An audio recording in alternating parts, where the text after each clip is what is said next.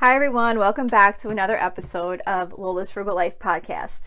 Today I wanted to talk about kind of considering if you know what your budget style is, because budgeting, there's no one way to do it.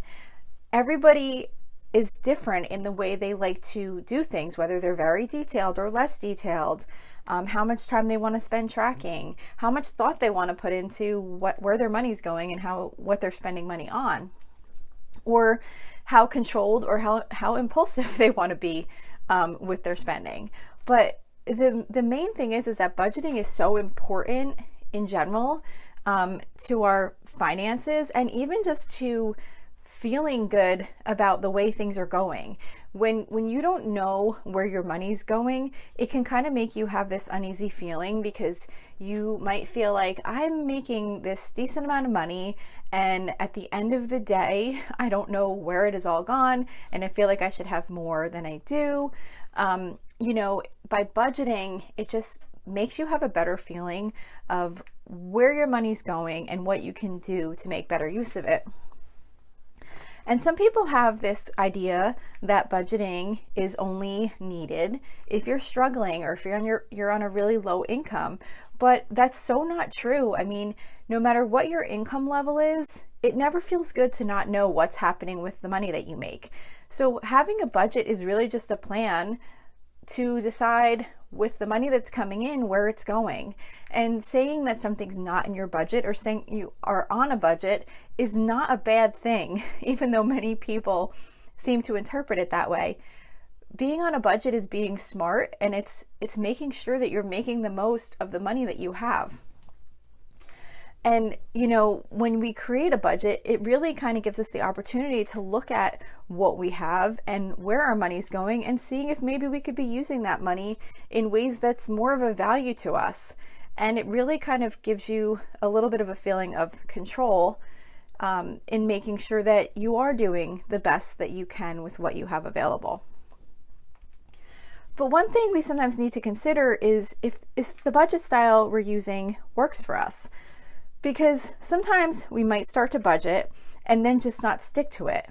It might be that you feel like you're never able to come in on budget, or maybe the process of tracking your spending is just too time consuming and it's not something that you really want to be involved in. Because like I said, everyone is different in how they like to manage their money. But the most important thing is, regardless of how detailed you want to get, having a budget, some form of a budget, and keeping it maintained in some way will be very helpful to you in making sure you know where your money's going and that you're getting the most value of your money for the things that you enjoy most in your life. And there are so many different ways to create a budget. So today I'm just going to share some of the different methods that maybe you might want to try if you feel like your current budget system isn't working for you, or if you're just not able to stick to it. You can also even pull different aspects out of different budget types and create something that works for you. There's no way that you have to budget. It's really just about having some type of plan and managing your money to the best, to your best ability, to make sure that you feel comfortable with how you're managing it. So one type of budgeting is called zero-based budgeting. So with zero-based budgeting, basically you start at zero. That's why it's called zero-based budgeting. You wouldn't just take your prior year budget and roll it over and adjust some expenses, adjust your income, things like that. To do a true zero-based budget, you literally start from scratch. So every single line item gets added one at a time until you build your entire budget. So the reason that some people like to do it this way is because it really kind of forces you to consider each line item that you're adding to your budget to make sure that that money that you're spending is still something that you really do want it to be included in your budget. So obviously there's going to be certain things that you have to include in your budget, like your mortgage or your car payment, or things like that. But maybe when you're putting in that Netflix subscription, or maybe some magazine subscription, or I don't know if that many people get magazines anymore, but whatever other subscriptions or expenses you have in your budget, as you're adding them in, you might kind of take a look at it and say, well, I don't really use that anymore. Maybe I should call and cancel that service. Or maybe we can get like a lower option, like a lower cost option, because we don't use it as much as we used to. So it really kind of forces you to take a look at each item and decide whether those things are still important to you and if you still want to keep them in your budget. One of the disadvantages of this method, though, is that you're basically kind of recreating the wheel. So if you already have a good budget in place and you do take your time to kind of thoroughly review the line items that are included on a regular basis anyway, and then it doesn't really make sense to do the work to start from scratch each time. So it's really kind of depending on how you work. Do you kind of create a budget and then you just use it and you don't really think too much about it and you just kind of track your expenses and you just kind of pay them because it's part of your normal process and you're not really like thinking about each item and deciding if those are really needed anymore? If that's the case, then maybe a zero-based budget is good for you because it really kind of starts you from scratch each time and makes you really consider each item in the budget and if they're important to you. So maybe that might be something that works for you, or maybe for you it's better to just roll over what you have and then just kind of adjust items as needed. Another method of budgeting is the percentage method. So if you are not the kind of person that really likes to get into the details of how you're going to be spending your money, like specifically as far as all the various line items, then maybe you might want to consider trying the percentage method of budgeting. So when you use the percentage method, you basically allocate money to each spending area based on a percentage of your income. So like one example of how this can be set up is using the 50-30-20 rule. So when you use the 50-30-20 rule, it means that 50% of your income goes to needs. So that would cover things like your mortgage, insurance, your cell phone bill, gas, groceries, utilities, all that type of stuff. Then you'd have 30% going towards your wants. So that might be things like dining out, paying for a Netflix subscription, vacations, new clothes, any of that type of stuff. And then 20% would go towards savings. So that might be for things like retirement, emergency funds, and any other long-term savings goals you might have. Maybe you need to save for a new car in the future or for a major home improvement. Any of those like major long-term savings type items would be covered under that 20%. Now, obviously, these percentages of 50-30-20 rule is just strictly an example. You would need to adjust those percentages based on your actual expenses, because say that your needs make up 60% of your income. If you only put 50% aside, obviously that's not going to work. But it might kind of force you to take a look, though, and see if maybe your needs are too high of a percentage of your income. Maybe you need to try and see if you could boost your income, or maybe see if there's anything you could do to lower that percentage if you feel like you're spending too much of a percentage of income covering your needs, not allowing you to have enough excess for savings or to cover some of those wants that you want to include in your budget. Whatever your percentages end up being, though, it kind of just gives you a guideline to divide up your money when it comes in so that you know where it should go. And by kind of divvying it up into those buckets, you have a lot more freedom to just spend it how you want to spend it. You don't have to say, I have a budget of $50 for dining out this week, or I have a budget of, I don't know, some dollar amount for getting your nails done, or I don't know, whatever extra money you might spend, or just buying some seasonal decorations at Target or whatever. You're not going to that level of detail. You're just saying, okay, I have $50 this week to spend on whatever I feel like. So whether you wind up spending it on dining out or something at Target or whatever, you have a little bit more freedom to just kind of spend the money as long as you stay within that percentage. And you don't have to track as much because you're not tracking to those certain categories. You're just tracking in general to keep within that dollar amount. And once you've decided how much that dollar amount represents as a percent for this week, you know that's how much free money you have to spend on whatever you choose to spend it on. The issue with this type of budgeting is that it can lead to excess spending if you're not careful. So, if you do want to have some freedom and that's more your budget style, that's fine. But you want to kind of still be a little bit considerate about how you're spending the money, just to make sure that even though you have that freedom, you're still spending it wisely and on things that are important to you. Another method is called the pay yourself first method. So when you use a pay yourself first method, you're basically focusing on putting money aside for savings first. So the purpose of this budget style is to make sure that you get that money into savings before it even goes into your checking account, I guess, basically, is the way you could look at it, to be available for other spending. So you do first have to create a budget to determine how much you need for bills and other spending costs, so that you can decide how much can be dedicated to savings. But once you have that amount determined, every time you receive your pay or whatever other income you have coming in, a portion of your income goes immediately to savings, whether you just literally go in and move it or you have it set up as an automatic transfer, or however you set that up. The first priority is moving money to savings. So by doing it this way, you ensure that you do not end up spending any excess money on things that are not a priority to you.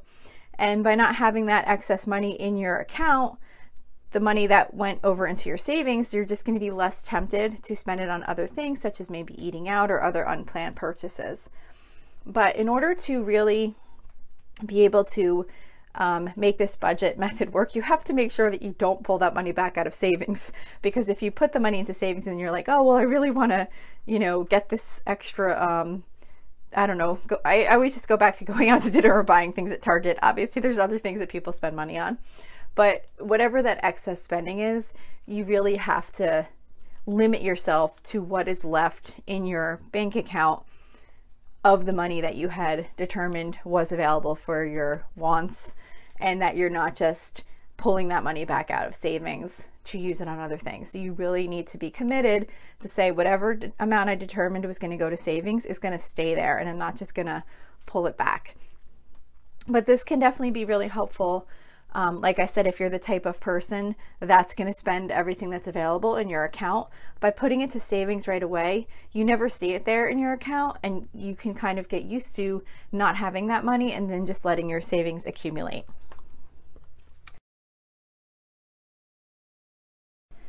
Another tool you can use to managing your money kind of along with your budget is trying to use the cash envelope method. So for some people, this is really successful. I've honestly never done it myself. I've considered it over time, but I never actually went through the effort of actually doing it. But it definitely can be a good tool to consider if you feel like you're having trouble sticking within your spending limits, and it's not kind of because of the fact that maybe you didn't budget enough, or just unusual emergencies are happening. If it's just legitimately that you're not kind of being disciplined and sticking within your budget, and you feel like you need a little bit more of a way to hold your spending in check, you could consider using the cash envelope method along with your budget process. So you still would have to have a budget, because you need to know how much you have available to spend in the various categories that you want to use cash for. So you would first establish your budget with one of those other budget methods, but then once you know what you want to use, you would use cash envelopes to kind of control that spending that you can do. So obviously it's not going to be for things like your mortgage payment, property taxes, utilities, or other bills like that you need to pay with a check or electronically. But things like gas, clothing, groceries, things like that you want to kind of limit how much you're going to spend each week, you would determine those amounts that you want to spend, and then you'd put them in cash envelopes to limit yourself, to say, okay, this is how much money I have to spend, and once the cash in that envelope is gone, it's gone. So as long as you're a disciplined person and you're going to not just go back and take more cash out, this could be a very good option for you if you really find like you're struggling in sticking with your spending limits. So A lot of people really like that method. It's obviously really popular from Dave Ramsey and his daughter Rachel Cruz. If you've ever listened to any of those, they are really into the cash spending, using cash envelopes. Like I said, I have never personally done it, but I know a lot of people do really have a lot of success using that. So that may be an option. Another tool you can use is sinking funds. So again, this is more of a tool to use alongside with your budgeting. Regardless of what budgeting style you use, sinking funds can be really helpful, because what a sinking fund is a savings where you put money aside for future expenses.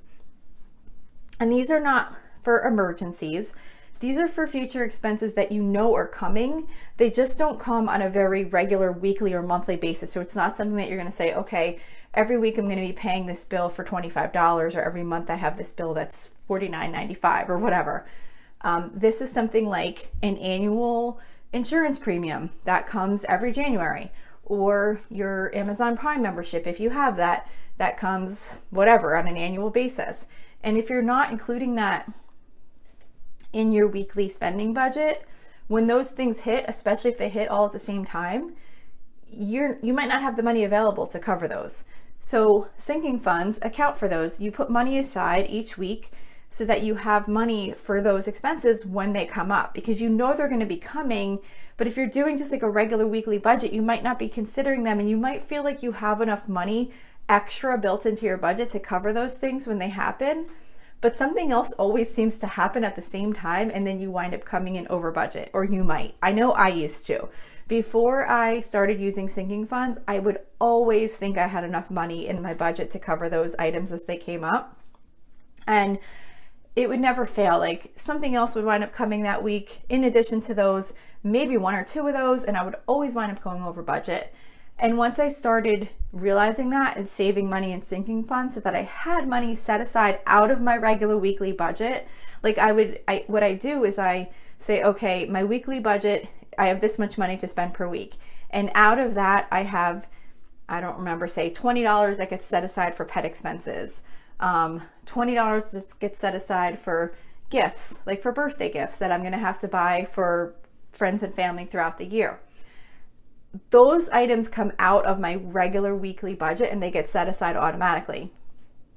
So by doing that, you have the money set aside separately to pay for those expenses, and it doesn't have to come out of your weekly budget at the time that it happens. So you can do this as detailed or as minimal as you want. I personally love to do it really detailed just because that's the way I am, and I like to know, like, okay, I have $35 saved so far towards my Amazon Prime renewal, or I have $60 saved so far for car maintenance, or whatever it is. But you don't have to do it that way. You could be as detailed or not as you want. You could do maybe detail for some larger items and then maybe less detailed for others, or you could just do a big pot where you say, okay, I'm going to need money for gifts and oil changes and Amazon Prime renewal and my homeowner's insurance and whatever all those different things are. Just kind of come up with an overall average weekly expense for all of them combined, and just start putting money into a sinking fund if you don't want to do it detailed. And then just pull the money of that account as you need it, and that will help you stay on budget because you're already taking that money out of your weekly spending and not assuming that it can be available to spend on other things, and then not having it when the time comes for these irregular type expenses. So for me personally, that has been probably my number one most important tool that has helped me stay on budget generally. Of course, we still go over budgets. Things still happen. But from those constant budget variances, that has helped me so much. And it feels so good to have the money put aside. Like when that insurance bill comes and I'm like, oh, okay, here it is. I have the money set aside for that already. Or when I have to bring my dogs to the vet for their shots or whatever each year, oh my gosh, the $700 whatever dollars it winds up being to get both dogs shots and all this stuff. It's like, okay, well, the amount is not wonderful, but here it is. It's set aside already. I don't have to worry about it. So that's something that's been really, really helpful to me. And then one other budgeting method that could be considered for someone that has really minimal expenses is just a very simple spreadsheet or notepad, or however you like to keep track of things. I use a spreadsheet with my son. This is for if you have a budget with very minimal expenses, very minimal categories that you're tracking, maybe like a teen or a young adult, just to kind of help them get set up with a very simple budget. So what I did with my son is when he started, he was going to college. He's actually doing trade school now, but at first he was going to college and he was helping pay towards his education. So what we did is we sat down and we set up a spreadsheet that basically mimicked the balance in his checking account. And it had a starting balance, and then it had a column for each spending category that he had. So it was basically like gas, insurance, cell phone, personal spending, you know, like if he wanted to save up a little bit for himself or get a snack or a drink while he was on the road or whatever. And then the balance went into the college column. So every time he got a paycheck, he would put the dollar amount in, so it would add to his balance. But then each of the paycheck, the amount that was allocated for gas, insurance, whatever, per each pay period would go into that column. So it would basically show his checking account balance with the new money that came in for his income.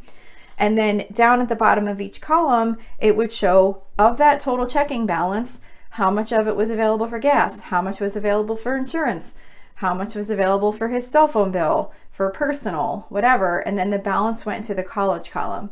So at any given time, he would know of the balance in his checking account, how much he had available to spend in those various categories. So just something very simple like that was really helpful to him, and it kept his spending in line. He knew how much money he had saved up if he wanted to buy a new video game or whatever the spending was that he wanted to do.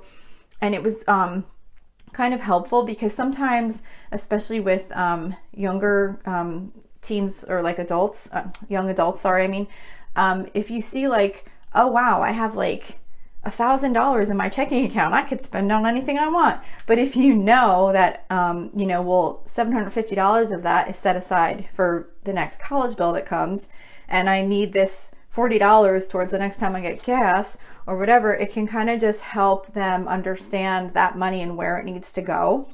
So that was really helpful to him, and he did record his expenses in the same way. So like each time he had an expense, that would go on another line item, and it would subtract out of the column for that expense. So if he got gas, it would subtract out of the gas column when he's on our insurance, and then he would give me the amount towards his insurance every month or whatever it was. He would minus that out of the insurance column. So at any given time, each time he had an expense, he would know exactly how much money he had left available in the various categories. So that might be an option if you have someone with very minimal expenses that really just kind of wants to keep track of their money and make sure they're setting enough aside for expenses as they come up, and they kind of know like of the money that they have, what it's kind of to be used for. So that's pretty much what I have to say about budgeting styles and different ways to kind of help keep track of your money. The right way to do your budget is the way that works for you. So some people really love getting into the details and tracking expenses, and others just want to know how much is left that they can spend. So there's really no answer to the best way to budget, but you just want to try and find some method of budgeting that you know you'll stick to. Because having a budget that will keep up with your lifestyle, and that you know you'll keep up with it, and something that will help you manage your money, it will just make your life a lot less stressful, because you're gonna really lessen that likelihood of wondering, where the heck did all my money go? If you know where your money's going and you know how much you have available to spend, it just takes away that part of stress of your life, or at least limits it. So again, budgeting is just a method of managing your money. So even if you need to pull pieces from all the different budgeting methods and kind of make your own that works for you, go ahead and create your own budget style. It's just really all about making sure you're able to get the most out of the money you have available to you. So that's it for today. I hope you enjoyed this episode and it motivates you to take better control of your money or find something better that works for you as far as your budgeting process. So thank you so much for listening, and I will see you back here again next week. So thank you for checking in for this podcast episode. And don't forget, you can always email me with any questions or suggestions at lolasfrugallife@gmail.com. You can follow me on Instagram and Facebook at Lola's Frugal Life. And you can find a blog post for most of my episodes and definitely all of my meal plan episodes at lolasfrugallife.com. You can also join our private listeners group at facebook.com/groups/lolasfrugallife. And if you enjoy the show, please make sure to subscribe on Apple Podcasts, Spotify, YouTube, or wherever you listen from. And I would love it if you would screenshot the show and tag me on Instagram so I could see you're listening. Also, if you can please take a couple of seconds to rate and review the podcast. Those ratings and reviews are what help the show come up better in search results so that other people can find this podcast. So that will really help me in growing my audience. So that's it for today. Thank you so much for listening, and I hope you have an awesome day.